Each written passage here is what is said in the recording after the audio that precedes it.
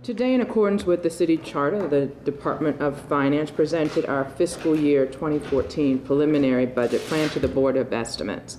The budget closes a projected $30 million budget deficit with minimal service impacts, relying upon fiscal reforms outlined in the 10-year financial plan, our city's first 10-year financial plan, Change to Grow. As you know, the 10-year financial plan includes a bold set of major reforms to help the city grow by 10,000 families over the next 10 years, eliminating a projected $750 million cumulative budget deficit, protecting basic city services from further cuts, making new capital investments in neighborhood infrastructure, all while reducing the property homeowner taxes by more than 20% over the next 10 years. The 10-year plan reforms proposed in the preliminary budget include increasing civilian pension contributions, creating a state-mandated stormwater utility fund, creating fleet restructuring, employee leave reform, and previously enacted health benefit changes that will generate a full-year annual savings of more than $20 million. The budget also proposes a 2% cost of living increase for employees to offset new pension contributions and make our employee pay more competitive. It provides a one-time funding surge of $10 million to support demolition of vacant homes, increases capital investment in neighborhood infrastructure, including street resurfacing and recreation center upgrades, all while cutting the effective property tax rate for city homeowners to 2.168 per $100 of assessed value, representing a 10-cent cut since fiscal year 2012. The preliminary budget represents a significant step forward in beginning to implement the major fiscal reforms in the 10-year financial plan. Implementing the 10-year plan, starting with this year's budget, will require tough trade-offs from all of us and major changes to past practices and the way the city has done business. But doing so will help us to start making smart investments that will reward the future and help get the city growing again. The budget was built in the spirit of our vision of growing the city's population by 10,000 families, and its focus on core priority outcomes, including better schools, safer streets, stronger neighborhoods, and a growing economy. I'll briefly outline some of the funding highlights and then turn it over to Mr. Klein for additional background and details. The budget provides $42 million for our Better Schools initiative to modernize city school buildings, more than doubling the city government's contribution to school construction and renovation over historic levels. The budget fully funds the city's contribution to public schools, and it also keeps all library branches open and maintains current hours of operation to improve third-grade reading and support lifelong learning. The budget fully supports our aggressive efforts to hire more than 100 new police officers this year to keep pace with attrition, and funds our state-of-the-art crime camera program, which has grown by more than 100 cameras since 2010. It maintains funding to prevent youth violence, which has declined dramatically over the past years. And the budget keeps all fire companies in service and provides transitioning firefighters to three-shift model, subject to arbitration. If implemented, the proposed schedule will help maintain emergency response times and generate savings to improve firefighter pay, to replace fire apparatus, and upgrade our aging firehouses. As I mentioned before, this budget cuts taxes again for city homeowners to 2.168 per assessed per $100 of assessed value, representing a 10-cent cut over 2 years. The budget supports our Vacants to Value program by increasing baseline capital funding for blight elimination, and it provides for a one-time funding surge of $10 million for demolition. It provides $10 million in capital funding to meet our goal of resurfacing at least 200 lane miles in the city's neighborhoods, and it adds $5 million in capital funding to upgrade our recreation centers. The budget also maintains funding for the 5,000 Youth Works summer jobs, and I know many of the media outlets hire for the summer. We are looking for private employment opportunities for our youth. Our goal is to double the number of youth opportunities in the private sector over last year. We have opportunities. Some companies even sponsor a kid. So if you can't, I know times are lean. You all are, the reporters, the photographers, the editors, and everything else. So if you can't afford it, we can look for sponsorship for you so we can give those kids the opportunity, because I know you all are very focused on making sure that our young people have opportunities. So you can see Ryan after this, and he can connect you with the Mayor's Office of Employment Development. So if you have those opportunities for our young people. And it fully funds a small business resource center and expands the emerging technology incubator program, which is seeing great results. Finally, the budget provides funding to open a new women's homeless shelter to replace the Guilford Street shelter, resulting in a net increase of 50 beds for vulnerable women.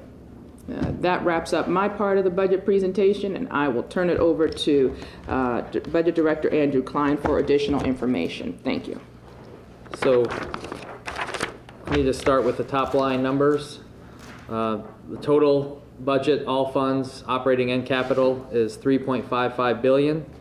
Operating budget is $2.39 billion, which is 2.9% above fiscal 2013. That includes a new stormwater utility. It does assume a 9% rate increase for water and wastewater utilities. It also includes dedicated school construction funding, portion of which is coming from an increased beverage container tax. The general fund operating budget is $1.57 billion, which is $7 million or 0.5% above fiscal 2013. And as the mayor mentioned, we have closed a $30 million current services budget shortfall. The capital budget is $1.16 billion. 80% of that is for water and wastewater infrastructure projects. The capital budget is up $396 million from the fiscal 13 level. Those increases are mainly related to county grants for water and wastewater infrastructure, a large state grant for Back River enhanced nutrient removal, and $30 million in one-time general fund pay-go capital, which will fund recreation center construction renovation, street resurfacing, demolition, and IT modernization. Funded positions in the general fund are down by 18, but this only includes a portion of the positions that will be ultimately abolished in fire suppression as we shift to as we move to a 3-shift model. Mayor mentioned that is subject to arbitration, which will be upcoming. If that plan moves forward, it will reduce the necessary size of the suppression workforce by about 156, but we're going to do that by attrition. So we assume in fiscal 14, 30 positions will be vacant and can be abolished, with more coming later as firefighters retire. This budget is rooted in the 10-year financial plan. Let me just give you some highlights. We talked in the financial plan about addressing 4 cornerstones of Baltimore's fiscal foundation. You can see them here. In terms of structural budget balance, I mentioned we closed a $30 million budget shortfall with minimal service impact. Also provide a 2% pay increase for all employees. Cost-saving initiatives include the firefighter schedule I mentioned, and also fleet streamlining. In the area of tax competitiveness, the budget includes a 2-cent general property tax rate reduction to partially offset the state-mandated stormwater fee. It also includes an additional 6 cents targeted homeowner reduction, which is consistent with the 20 cents by 2020 initiative that we launched under the 10-year plan in 2013. So the effective property tax rate for owner-occupied properties will be $2.168 per $100 of assessed value in fiscal 13. The general property tax rate will be $2.248 per $100 of assessed value. In infrastructure investment, we're increasing the base pay-as-you-go capital in the general fund by $4.7 million, And we also include a one-time $30 million investment that I mentioned before for street resurfacing, blight elimination, recreation centers, and IT modernization. In terms of addressing long-term liabilities, this budget plan relies upon changes to the structure of the ERS pension, both for current employees and also future employees. It also relies on leave reform to reduce extraordinary payouts over time.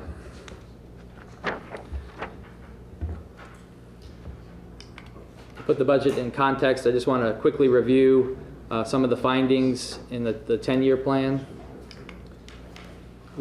So we're facing a cumulative budget shortfall in the general fund of $744 million over the next 9 years. So we're dealing here with $30 million in fiscal 14, but a number of the things that we're doing in this budget are going to help us to also address these future potential shortfalls. We estimate that, again, from general fund sources, we have a shortfall of $1.1 billion in terms of meeting reasonable capital needs over the next 9 years. As I mentioned, we're making a down payment in this budget on the $370 million of additional capital that the 10-year plan will provide if it's fully implemented. And we're facing unfunded liabilities totaling $3.2 billion for our retiree health and pension programs. As I mentioned, this budget includes or relies upon pension reform that will require legislation that we will be putting forward to the City Council.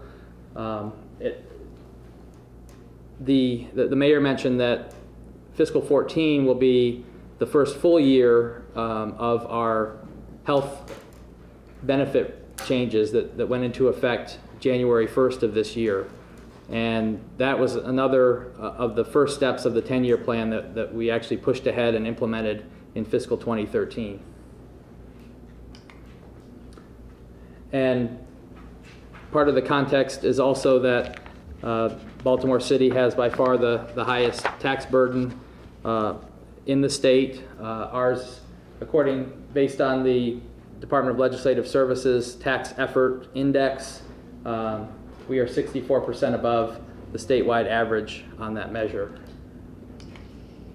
So looking at our revenue projections, this is the general fund.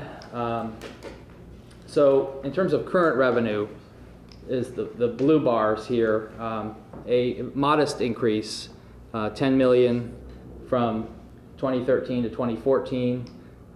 This little red segment is the $30 million in additional pay-as-you-go capital funding for the initiatives I mentioned. And the source of this funding is the mobile equipment fund. We've changed the way that we finance vehicles. We're moving from a sinking fund approach to a master lease approach. So we'll be paying for the vehicles over their useful lives and replacing them as those useful lives expire. This is going to enable us to greatly accelerate vehicle replacement, cut the average age of our vehicles in half over the next 10 years. It also frees up fund balance that we can use for one-time capital investments.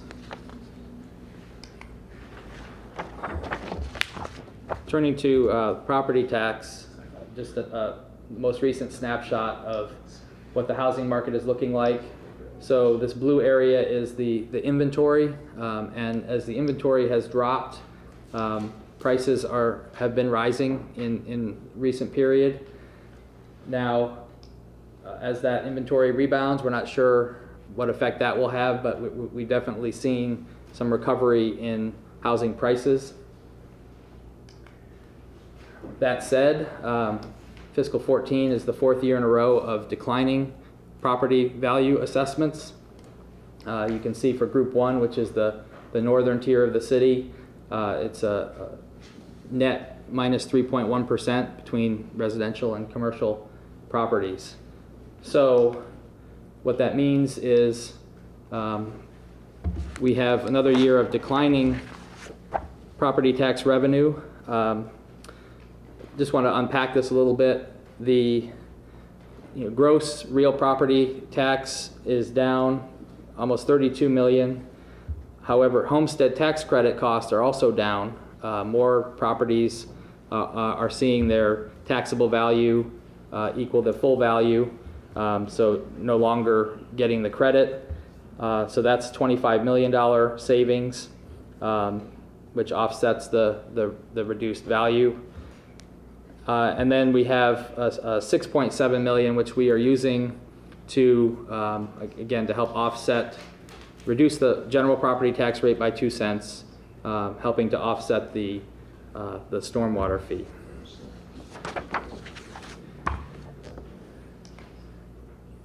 Looking at income tax, I want to start with the employment picture. You can see the bars are the number of jobs held by city residents. We're far from fully recovering from the recession, and in fact, it's not. I'm not sure if you can even tell, but there was a slight slowdown in the recovery in 2012 versus 2011. But we are, we're gradually recovering jobs. The unemployment rate, you can see we're right about 10%. It's this line at the top. The national rate has dipped just below 8%, and the state is at about 6.5%. So because of the recovery in not only in jobs, wages are improving, the stock market's improving, and so our income tax revenues are improving, and that's reflected here. You can see the 2014 budget at about 274 million, up from the 2013 level of 256. So that helps to offset declining property tax revenue. Highway user revenue, still well below the peak of 2007, increasing slightly here. Now there's a gas tax bill being worked out in Annapolis. I know some versions of that would actually reduce our highway user revenue. We're hoping that we'll at least be held harmless on highway user revenue. The bill will provide millions of dollars for local transportation projects, but in terms of this source of local revenue, we're not expecting any help from this legislation.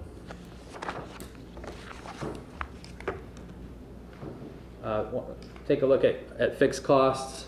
We are, the health reforms, the pension reforms are having the effect of slowing the growth of our fixed costs. Retiree health costs are down. Pension costs are still growing, even with the ERS reform that we're talking about, and I'll show you a slide on that.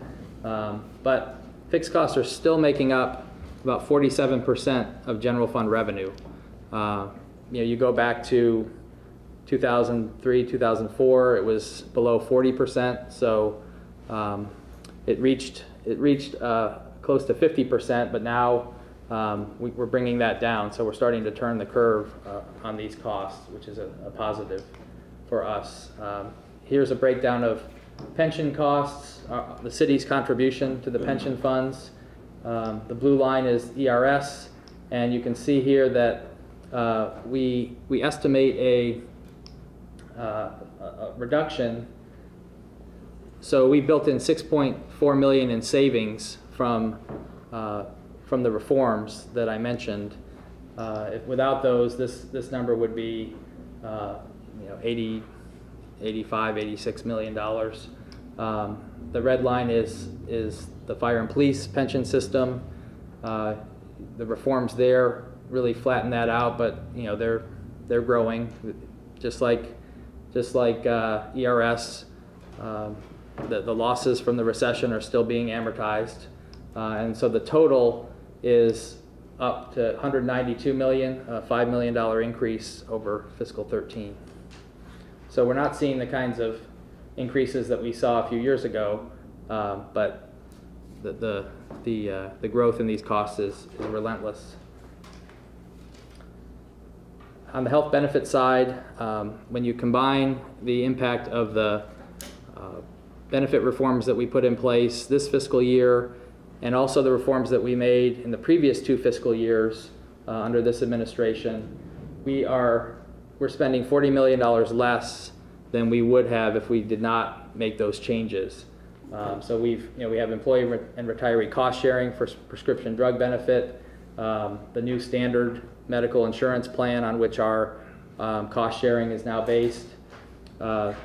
We changed the copay structure to promote the use of generic drugs.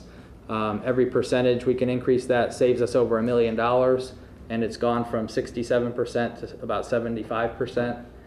And then we put in several management changes, such as prior authorization for certain drugs, limits on the quantity of drugs to prevent hoarding, and step therapy, which requires our beneficiaries to try a generic drug before they move on to a brand name drug if that's necessary. Some highlights of our plan. Some of these things the mayor talked about, so I'll go through them quickly. We used outcome budgeting as we have the last 3 years, and we focused on the same set of outcomes that we have stuck with through these last several years. So we're fully meeting our maintenance of effort commitment. That's at $202.6 million, $500,000 above the fiscal 13 level. Teacher pension costs are rising from $12.9 million to $16.4 million, and those amounts are actually fixed in state law. They're fixed through 2017, and that will be $17.9 million. After that, it's going to be whatever the normal cost is for the system. We are providing, well, I'll get to that. We're supporting the Youth Opportunity Program, after-school programs, and keeping our libraries open with current hours.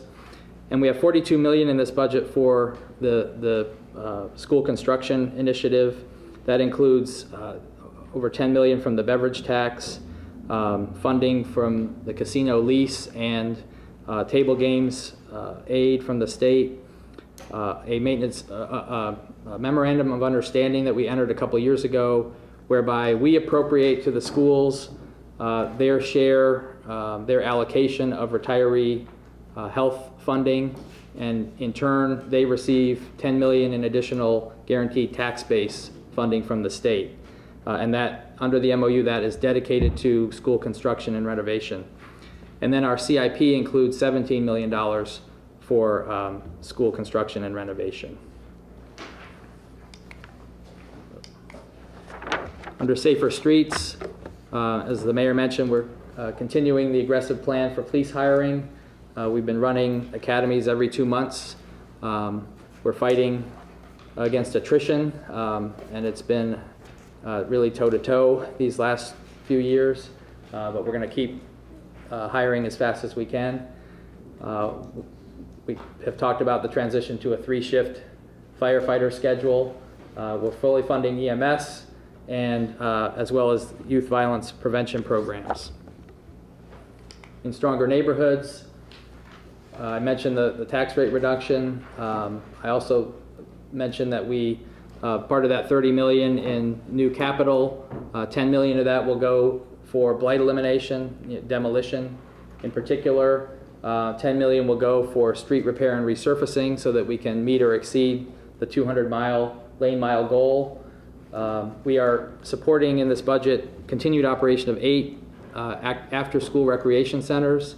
So these are centers that did shift from full schedules to more limited schedules to focus on kids after-school activities, and we're going to keep those going, and we will also have again a Memorial Day to Labor Day pool schedule, and that pool schedule is detailed in the book if you're interested in that. Under a growing economy, we're maintaining funding for the Youth Works program. We want to engage at least 5,300 youth in work opportunities, and a portion of those are year-round opportunities. That's something that we started funding in the fiscal 13 budget. We're going to enhance the 4 community job hubs that we started in the fiscal 13 budget. This budget supports a new food desert strategy, which is really an attempt to connect our urban farms with convenience stores, try to get healthier food available to residents throughout the city. We'll increase support to small businesses and emerging technology through through BDC, and maintain our funding for key cultural institutions, the symphony orchestra and the art museums in particular. Under innovative government, we will invest $1.8 million for 4 new innovation fund projects. Those are addressing parking management, energy efficiency, parking management, energy efficiency, and vehicle safety. Also, we've included in the budget, again from that $30 million I mentioned, $5 million to continue transitioning outdated business applications from our mainframe. My office has begun to do management research studies, and this budget is implementing recommendations that we've made in the areas of employee training, conduct of elections, and grants management. And we're also providing $1 million for audits under the new charter provision. Under a cleaner and healthier city, fully funding the core health and sanitation services, so 1+1, trash and recycling collection, rat control, graffiti removal, things that keep our city clean. We begin operation of a new stormwater utility, and some of the activities around stormwater, including street sweeping, will now be funded under this new utility instead of the general fund. So that has helped. That's provided savings for the general fund, majority of which we are using for the tax rate reduction that I mentioned, and also obviously to help close that budget shortfall. We're supporting evidence-based home visiting and enhancing funding for a health literacy program for pregnant women and new mothers. Opening a new family homeless shelter to replace the Guilford Street shelter, so we'll have a net increase of 50 beds for families.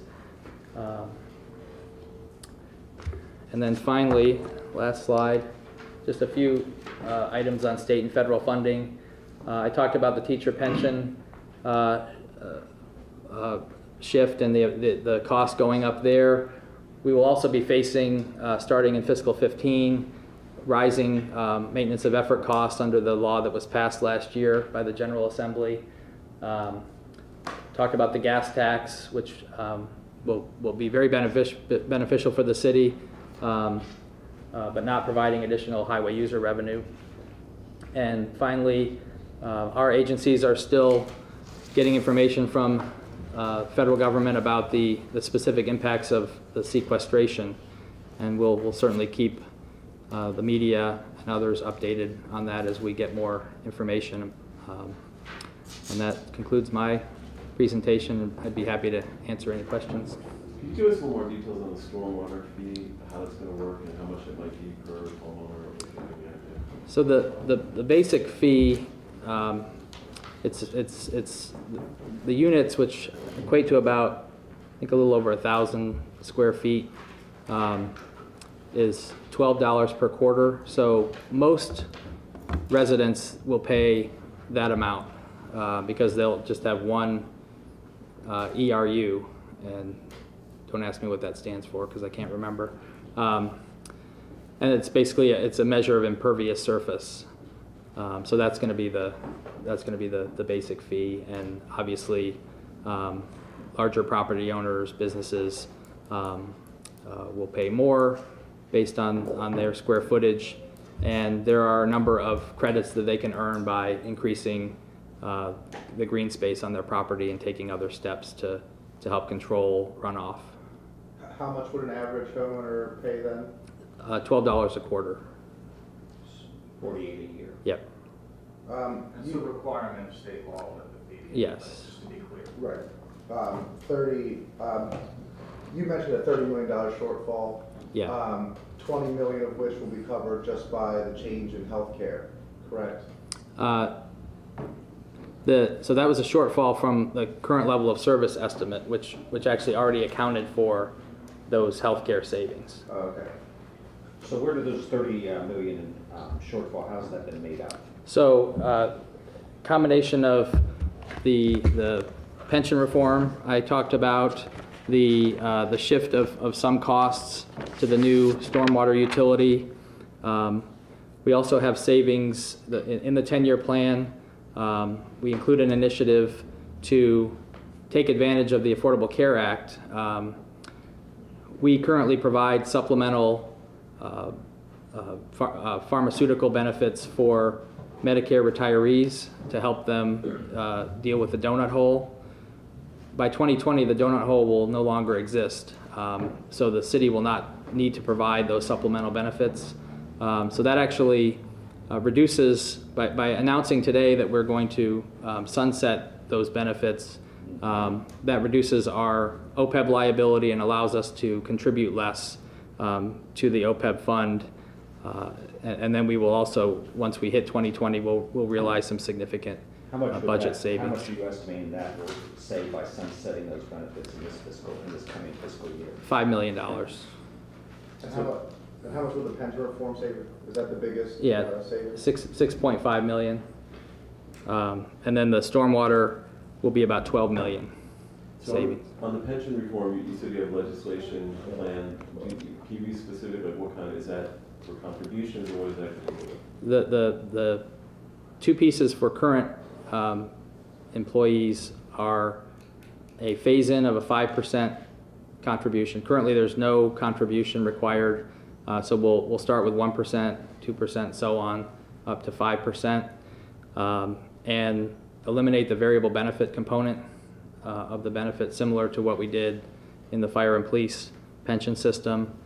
And for new hires, future hires, we are proposing a defined contribution or 401k style plan. Yeah, and all of these details were released in the 10-year financial plan when that was put out regarding the pension reform changes. So there's nothing new there.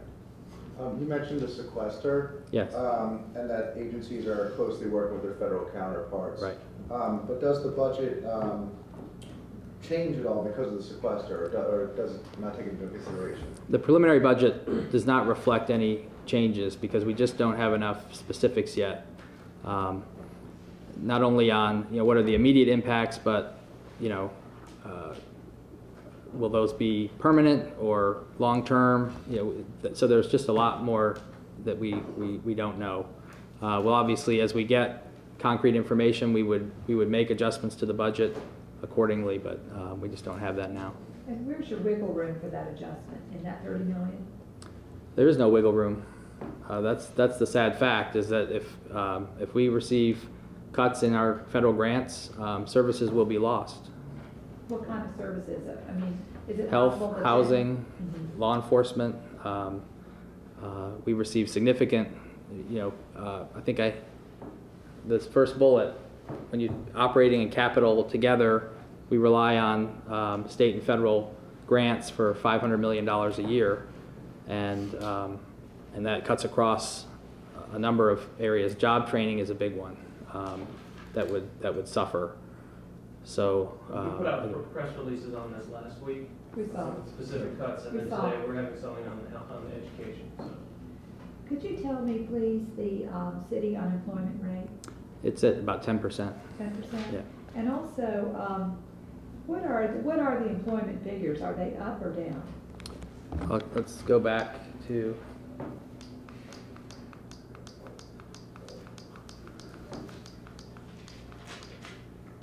so the bars here are the number of jobs held by city residents, peaking at about 265,000. We hit bottom in early 2010 at just over 240,000. We've recovered back to around 247 $700,000. That's where we are now, and you can see there was clear recovery from 10 to 11, a bit of a slowdown in that recovery in fiscal 12. 247 is People is employed. February, or that looks like? I'm looking at sort of the this right here, the bulk, and Oh, now I see. this is seasonal, as you can Right. kind of see. Right. So when I say we hit bottom here, that's in February. That tends to be a month where the numbers are lower, but we have in just these last few months, those look better than the same months a year ago. So that's positive. But through most of 2012, they were a little bit down from the year before. We have time for one more question specifically about the budget. I have a question about the budget. What would be the specific savings for this coming year from transitioning firefighters to 3 shifts? How much is that going to save the city? Fiscal 14, it's a wash because we're getting to the lower number by attrition. We will have leave payouts in excess of what we normally have because you'll have more people leaving. When would you start seeing those reductions? So the savings will start in fiscal 15. They'll average about $9 million a year under what we've proposed for arbitration. The total number? Over the 81 million over 9 years.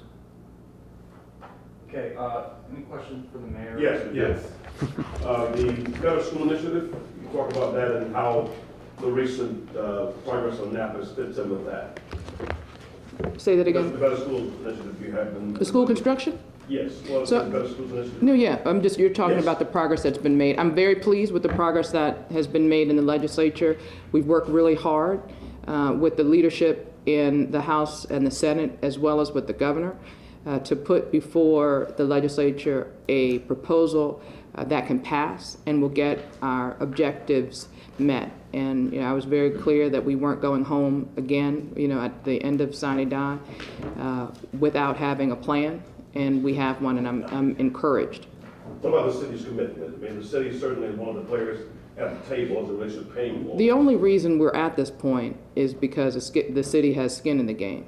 I didn't go down there with the same proposal that I had last year. We put we put revenue on the table. We put an increased investment on the table, and that allowed us to get to the point where people from all over the state could see that we're serious, that I'm serious about putting this school construction plan before them to be successful.